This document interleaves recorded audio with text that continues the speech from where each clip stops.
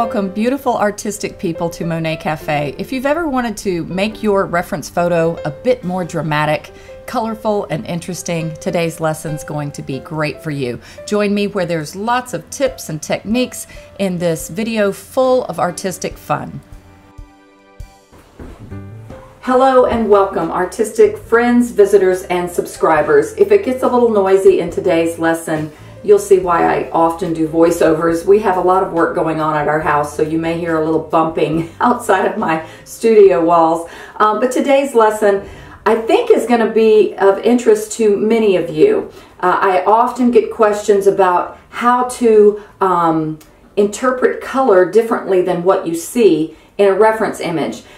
Typically what I do is I look for a reference image that is somehow exciting or artistic in some way, but often it doesn't have everything right. You can have things that you may want to change with the composition, things you may want to change with the color palette, things you may want to change with the mood, coolness, warmth, all of those things. It's like, where do I start? What do I do? So I think you'll like today's lessons where I take one reference photo and I interpret the same photo in two different ways, okay? I often, if I find a reference photo that I like, that there's something about it that I just really am always drawn back to, you can take it, and I often have taken the same reference image and just do various interpretations and my own feeling or mood to that reference photo. So join me in this lesson. I think you're going to love it. I do have at the very beginning, some of the lesson is me in Photoshop describing some things about the particular reference image. So I'll put something in there where you can skip ahead if you want to skip that part and just get to the painting. But it will have, for those beginners who are trying to learn a little bit more about composition and color palettes and how to achieve that sense of distance, I think that first part of the video is going to help you. And real quick, I wanted to say a special thank you to one of our subscribers and members in our Facebook group, Marissa. I recently did a portrait for her of her sweet little pug, and she was so kind to send me a box full of gifts that was just amazing and just at a beautiful time in my life to receive that gift. One of them happened to be this cute little Boston Terrier puppy that I keep with me in my studio now. He's so cute. It's just like my little dog Jackson, which some of you may have seen in my videos. And she also sent me too many other gifts to mention. Some watercolors. She made a little palette. Oh, there's the knocking. She made a palette of watercolors. I mean, just such a personal touch to this. So, Marissa, you are a beautiful and precious soul, and thank you so much. All right, let's get to this lesson. Now, this is the pastel surface that I will be using. It is a pastel paper, which is called pastel card because it's a little bit thicker than, like, say, UArt paper. And it's made by Sennelier. That is a French company. And it's called La Carte Pastel. Sennelier also makes their own pastels, soft pastels, which I love. And I love them on this paper. Now, they come in these pads. And for this particular painting, I used the larger pad. And I simply took a piece of, I think it was exactly this paper, this color right here. The pad comes in various colors. And this pad here, this particular color, I like the warmth, pardon the knocking again. And I basically just split it in half to do this two paintings from one sheet. So one thing to keep in mind with La Carte Pastel Card is that it's not water friendly. So you do not want to apply water to this. But you know, that doesn't bother me at all. I really love this nice surface. Let me see if I can get up close a little bit with it here. It's got such a nice grit to it. It's perhaps a little more coarse than, say, like UArt 400, but I really like it. It lends towards that impressionistic style. And I'm also going to bring these paintings up a little closer so you can see them. This is one of the interpretations. I meant to keep this horizon line down a little bit lower, but it inched its way up a little bit. But I did this one with more of a cool, more of a daytime, early morning perhaps mood.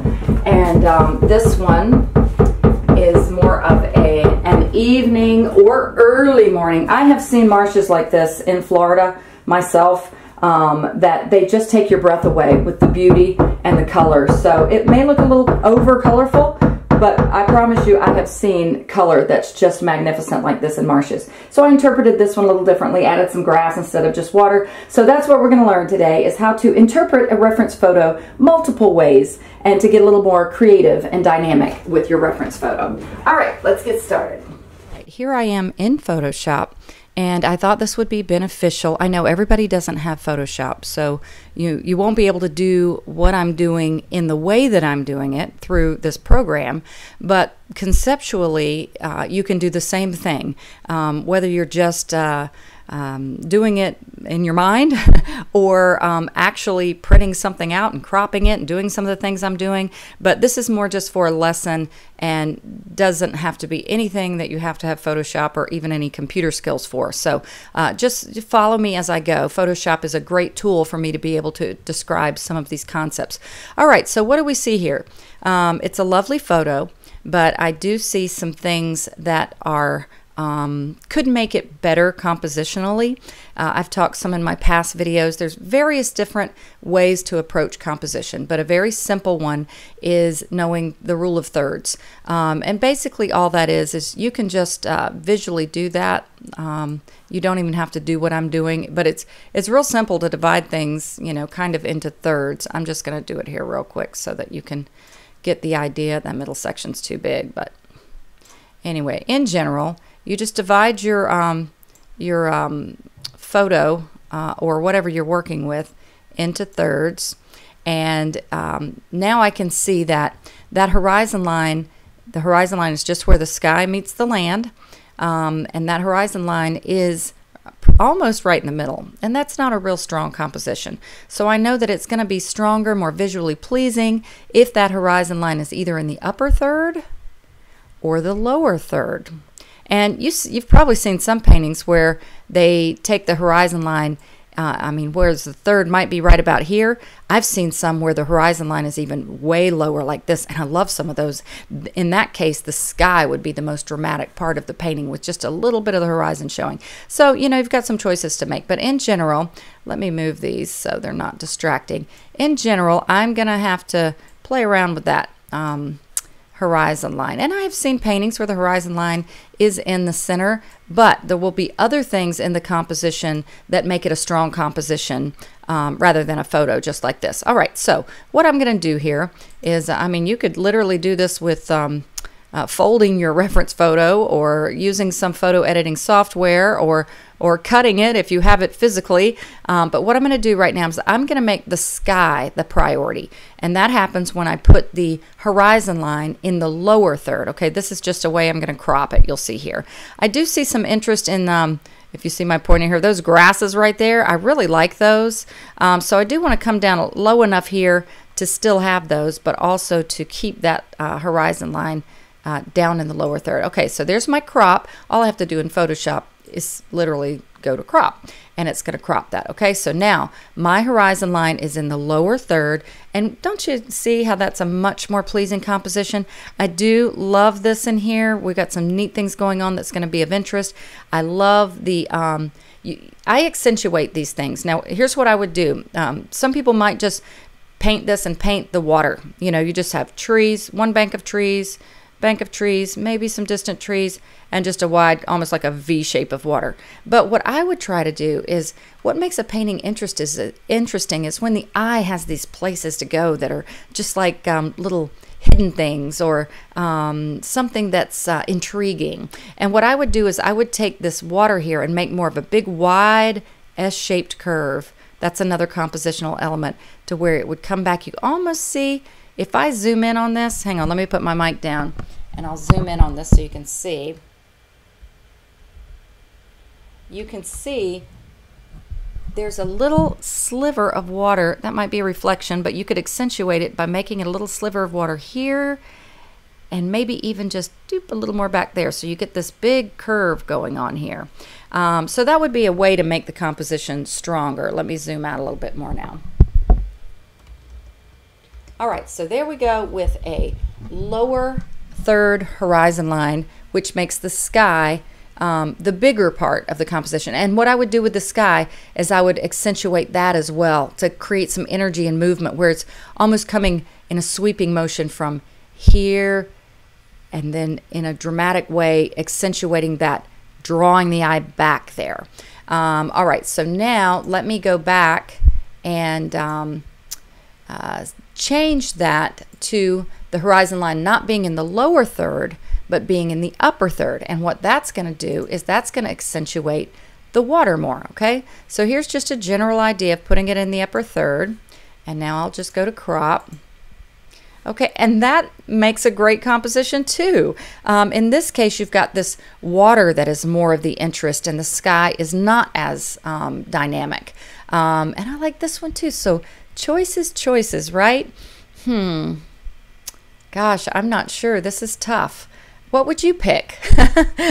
All right, maybe I'll do a combo painting and I'll do both. That would be interesting. Maybe I'll just do 2 paintings at once. That should be pretty fun. Actually, I don't think I've ever done that. Let's try that. We can always get creative here in Monet Cafe. All right, so let's get started with this. Okay, here I am giving an example in Photoshop of what I typically do with my pastels to accentuate the sense of depth in the painting, create more interest, and just a stronger visual interpretation of the painting that's going to make it more dynamic and painterly and beautiful. What I'm going to be doing is I'm taking some of my Photoshop tools and I am going to show you, this is just a little brush tool where I can pick colors and change colors and brush over things in the painting. Again, don't get intimidated by the Photoshop stuff.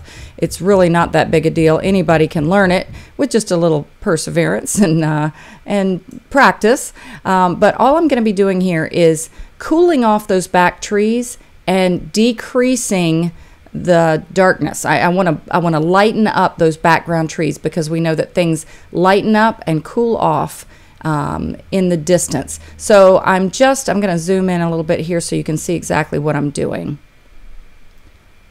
Okay, so all I've done here is zoomed in closer to where you can see those background trees. And of course, you know, when things are in the distance, there's not a lot of detail also with things in the distance. But I'm using my brush tool.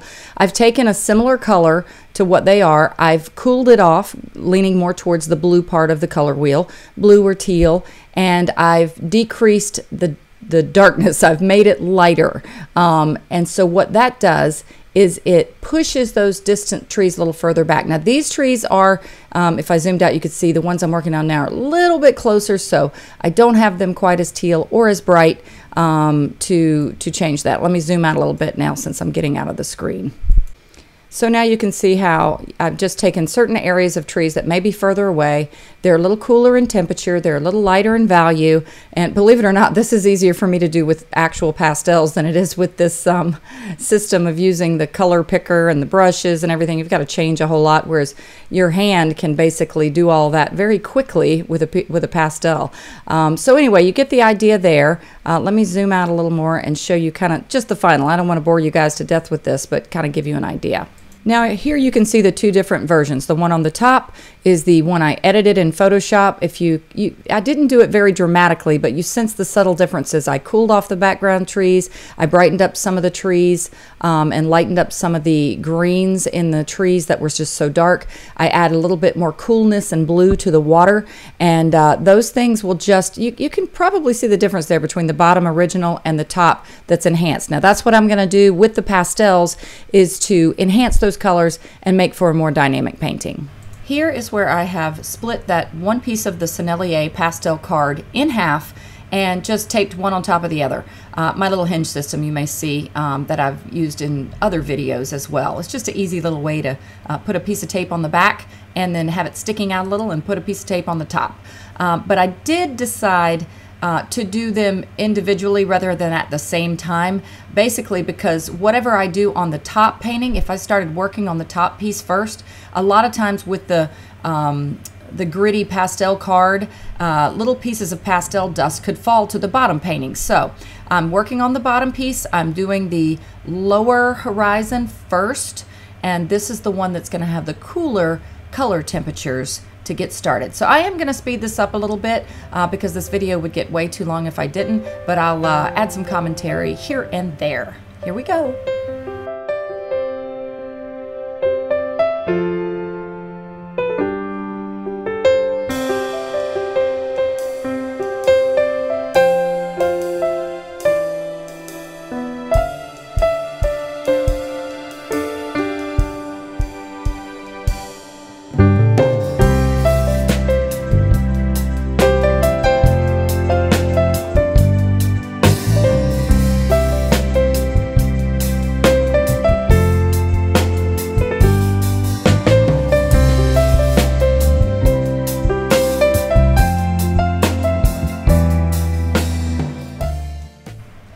While I did go ahead and establish the horizon line and the tree line for both paintings at the start, I chose not to work on both at the same time because like I think I mentioned before, pastels, especially darker pastels, could drift down and fall down onto the lower painting. So I start on the lower one first and then I switch them.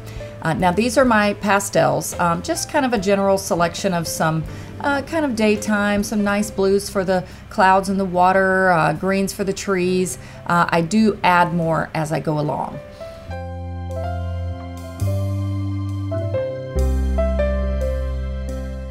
Here I'm adding more dark value colors on top of the tree line. Now what I had first originally used there was a harder new pastel, just to kind of get in my basic landscape skyline, tree line, and I'm adding various darks on top of that, which will create interest. You can add a few different colors of darks that are really going to make more exciting play of colors in those dark shapes. Now I'm basically just getting in my shapes with some of the different values and colors that I have here. As I said to begin with, colors cool off and pale out in the distance. I'm comparing a couple of greens there. I use the lighter one for those that are further away. Perhaps a little too light there, but I play around with it as I go. You don't want to get too fastidious or fussy at this stage. You're just kind of getting your values in because you can always change things. I find that if you get hung up on one particular part of a painting, it's really going to affect the mood of the entire painting. So you want to keep it loose to start. Now there, I just added that, I'm using my blender. It's a little piece of pipe foam insulation. But notice the tree line on the left, the dark that you see at the bottom there is the shadows that are going to be, or the reflections that are going to be in the water. I basically just pulled down the darks. They show up more in that front area. Now I'm going ahead and getting in some of the colors and values in the sky with those clouds. I apologize too that I can't really fit the reference image in on this. It was such a wide format, it was hard for me to squish a reference photo in there. Now here's where I'm getting a little creative with color. I didn't see a lot of purples in the sky when I looked at the reference photo, but I could tell there were some gray colors, and purples are a great way to accentuate grays. You just use the different values according to what's in the scene. So again, I'm working big shapes and values. That's all I'm doing right now. Big shapes, keep it loose and painterly. The values, correct values, is what's going to really make your painting look professional and painterly. And color is really second hand to value, but it's what's going to establish your mood to your painting. So I'm keeping it a little moody here, a little darker perhaps. I think I lighten it up a bit at the end, but I'm just going to paint a little bit here, and I will definitely be back to add more commentary.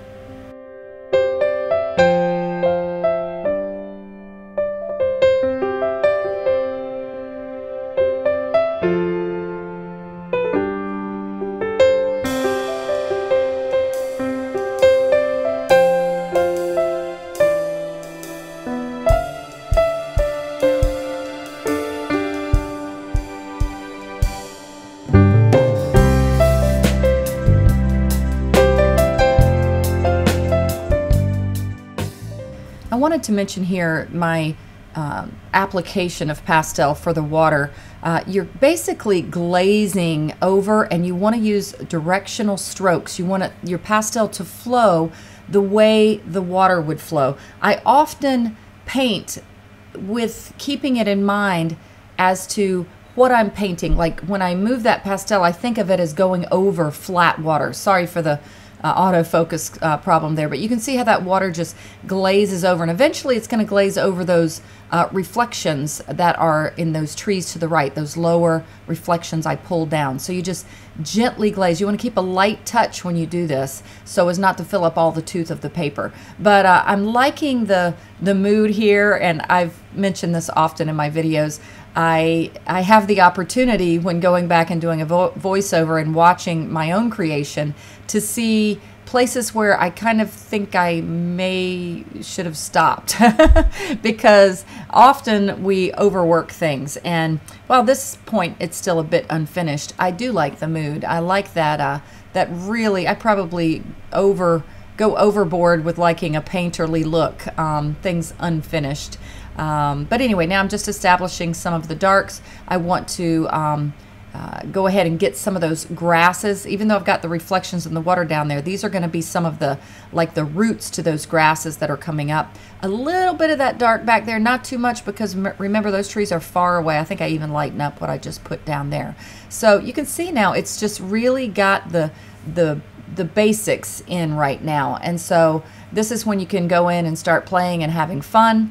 And you know, I'm hoping you're seeing how I definitely took the reference photo and made a more dramatic feel. And then next I'll probably just finish this one up with the music, and then we'll go on to the one that is a whole different color palette with the warm colors and the oranges and the pinks. And the same rules apply. I'm just using a different color palette. So let's finish this one up and I'll be back.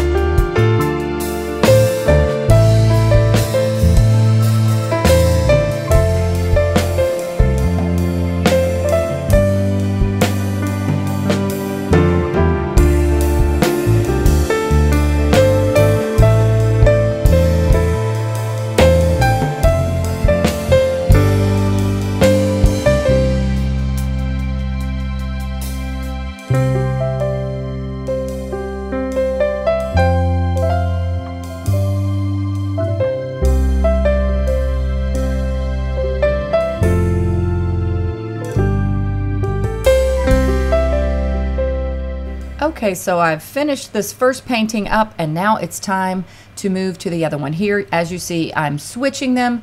I give a little tap on the back of my painting sometimes just to remove some of the extra pastel dust. So now, again, the one on the bottom, so as the pastels fall not onto another painting. And this is the one, obviously, oh, here are my pastels.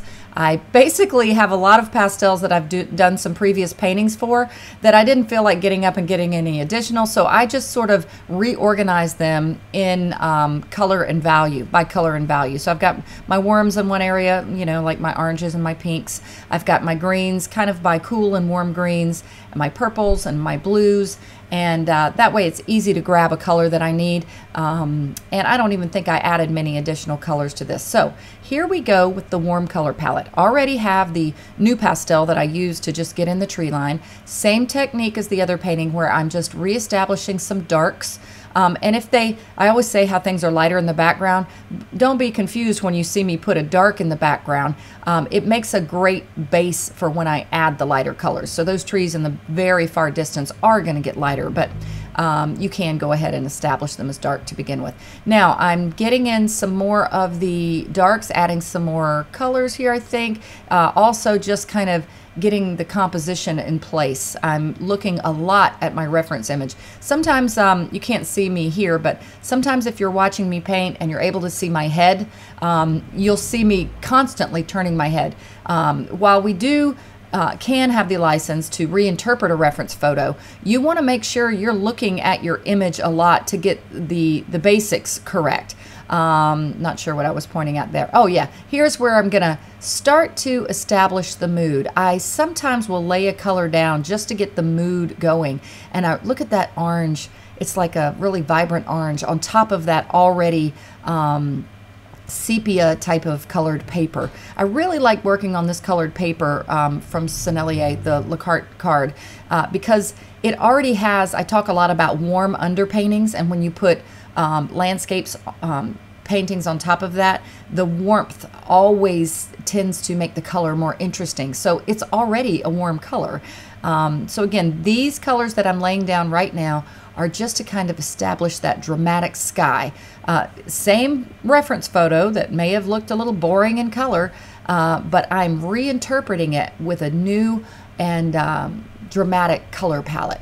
Also too, I squint my eyes a lot when I'm looking at my reference image, and even though some of the more orangey and pink intense colors are to those trees over to the right that I'm working on there, the lightness or brightness is coming more from the left side of the back tree line. You'll see me establish that a little bit more later. So see how that already just set that mood right there? And I know if you're just beginning, oh, let me say here, I'm adding more of those warmths. You notice how I had a warm sky? Well, I'm making my trees a little bit warmer. And even though they're in the background, you know how to say things cool off in the background?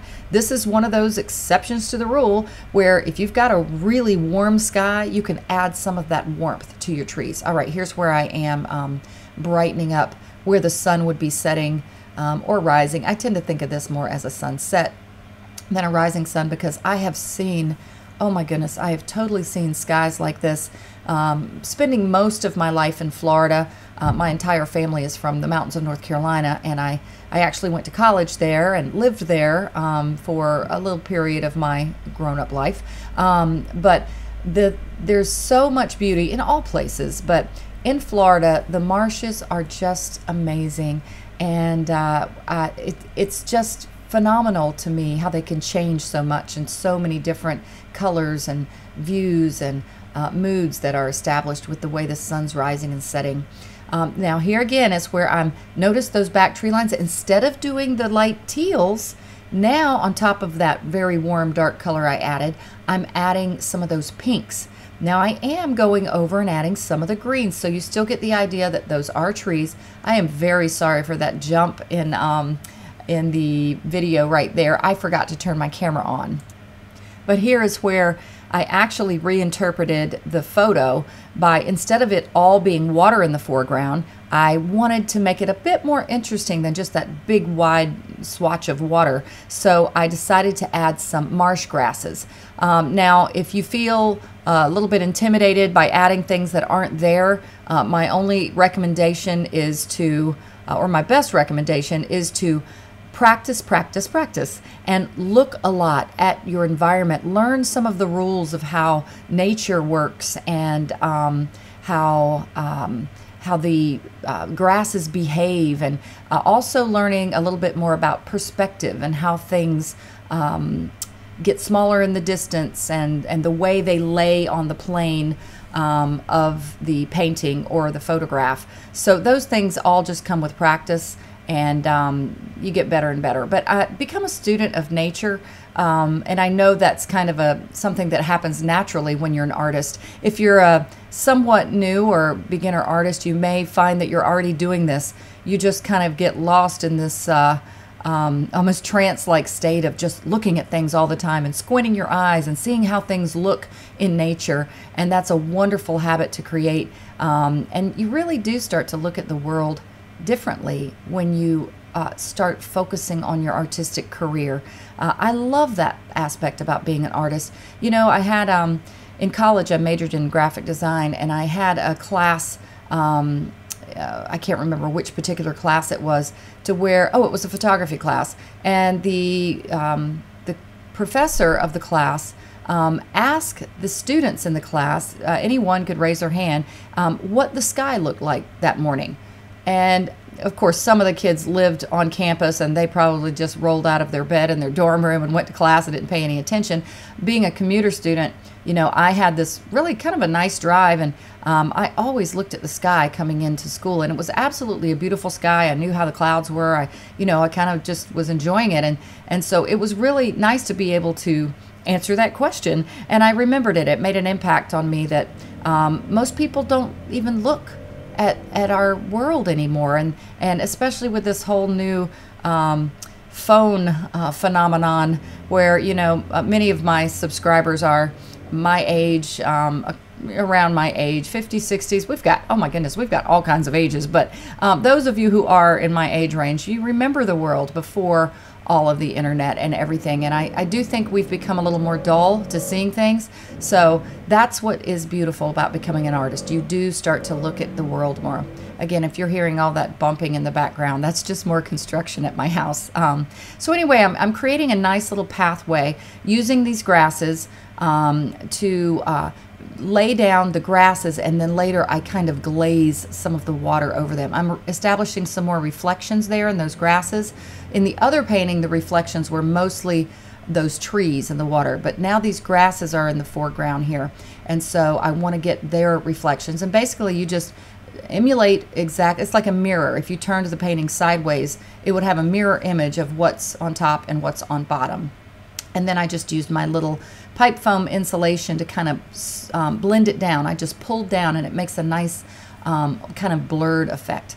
Now I've established basically the composition and the color palette, and now I'm just going in. I'm thinking about where the sun is hitting. You know, you've got those bright sun setting over there on the left side. You know, some of that's gonna flow over and be reflected into some of those grasses. You want to keep in mind you only want the lighter values and the colors kind of on the tips of those grasses, because the back sides are still in shadow since the sun is way over there in the left, going behind the trees there. Now here's my little glazing effect. Keep a light touch, and I'm just kind of glazing over the reflections I already had there. And I'm adding a little bit, you know, there was some pink in the sky and some orange in the sky. I know that water down the middle part is gonna really reflect those brighter colors. I use this blue. Here's what I just call punching it up. Sometimes you just want to add a color that has some spice to it, and there was so much orange and so much pink going on that I thought those cool blues would make just a nice interest to the painting. So I'm being a bit interpretive here, but you can do that. You know, once you learn the rules and everything, you can definitely get more creative than what is in your reference photo, and that's the point of this whole video. Obviously, this painting that I'm doing here has a great change from the reference image. Now I'm just kind of doing some pizzazz with the pinks. In a minute, I'll go ahead and just play the music here, but in a minute, now I'm adding a few greens to those backgrounds to establish them as trees, but in a minute you'll see me doing that reflection on the water down the middle there. All right guys, enjoy.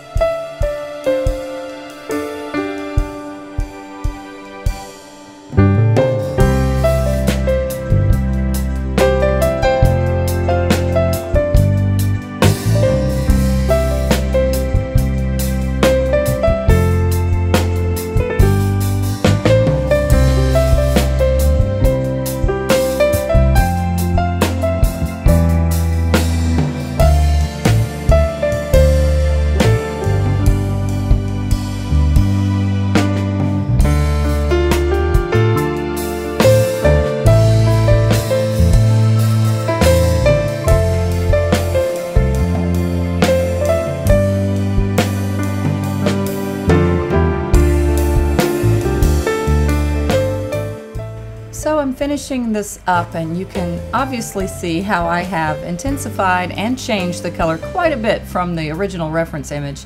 I did want to point out, notice some of that lavender that I added to those distant trees also pushed them back a lot. Still had some of those pinks in it, but the cooler temperature of the lavender caused those background trees to recede even a little bit more. So I hope you enjoyed this video. I know I had a great time painting this, and I'm hoping to finish this video now because it's my birthday today and I want to do some painting.